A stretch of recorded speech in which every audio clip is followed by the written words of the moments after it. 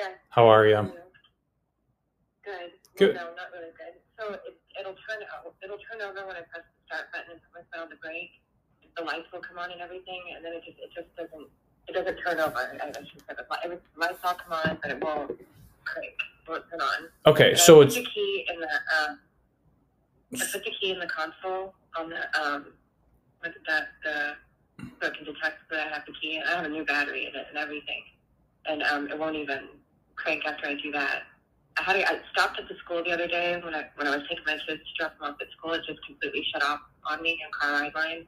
oh It does wow. that stop go thing, you know? Okay. And it shut off on me. And they called the town mechanic, and he came in, and he couldn't get it started with. He said he couldn't get the battery to turn over. Like he had it connected to the battery, and he couldn't get it to start by doing that. But he went underneath the car, and he had a metal pole, and he was banging on something. And then he said, "Okay, start it," and it started right up.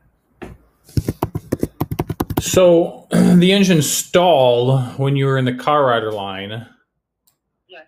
and then it didn't crank over at all. It wouldn't restart. It wouldn't the starter wouldn't make any noise when you try to start it. Is that correct? Okay. All right. Then the guy hit it from underneath the car with this big metal pole, and then he's like, "Okay, try it now." And I turned it on, and it started immediately. Okay. I just want to know when you hit it at from underneath my car, so I can do that because I have to. Like, I'm seeing a mechanic later today for it. Mm-hmm. I just need to get it there.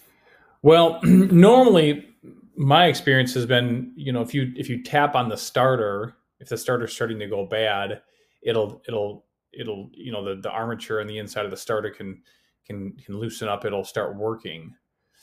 However, the starter motor itself won't cause the engine to stall. So you might want to find out. You might want to ask him what he was, trying to hit, and if it was the starter, and if it did start because he had tapped the starter with his pole, then you have two separate issues. You have the starter issue, and then you have the stalling issue, because again, the starter is not going to cause the engine to stall. So I'm driving in gear all week. Get it to not to turn off that start stop thing. right. I just left it in element. This is a V6 engine? Yes. Okay. All right. Do you know if there's any codes in the computer? They said it was the purge valve. Okay. Something purge valve that I needed to have replaced on it. Okay. Actually, they were putting that on my car later today. But even he said that won't cause it to cut off. Okay. That is correct. Yeah, the purge valve is just for the evaporative emissions, so I wouldn't worry about that. Right now, does the engine cranks over and it doesn't start, or it doesn't crank over at all? And it won't like when you press the button, like all the lights come on, and it does that, and then it just all the lights stay on, and that's it. But the engine won't turn. Okay. Like I can hear it. Like I can hear it when I press my brake all the way down. I can hear it going do do do do do trying to start. Has he checked the battery? Would the lights all come on if it was the battery? It can, yeah.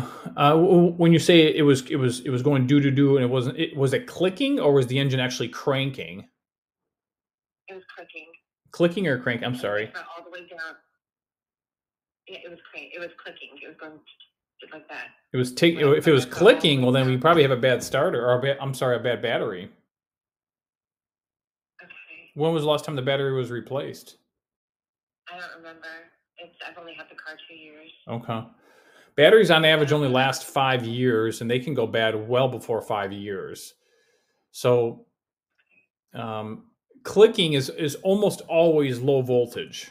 All right, now relays will click, and that's what they do when they go on and off. But they only, if it's not starting and it's clicking, the starter itself could click because of low voltage, or relays could click if the engine's not starting because of low voltage. Again, this could be it could be a bad battery. It could be the battery may not be the problem. It could be a bad connection at the battery. It could be a bad fuse block, or a faulty or insufficient engine or frame ground.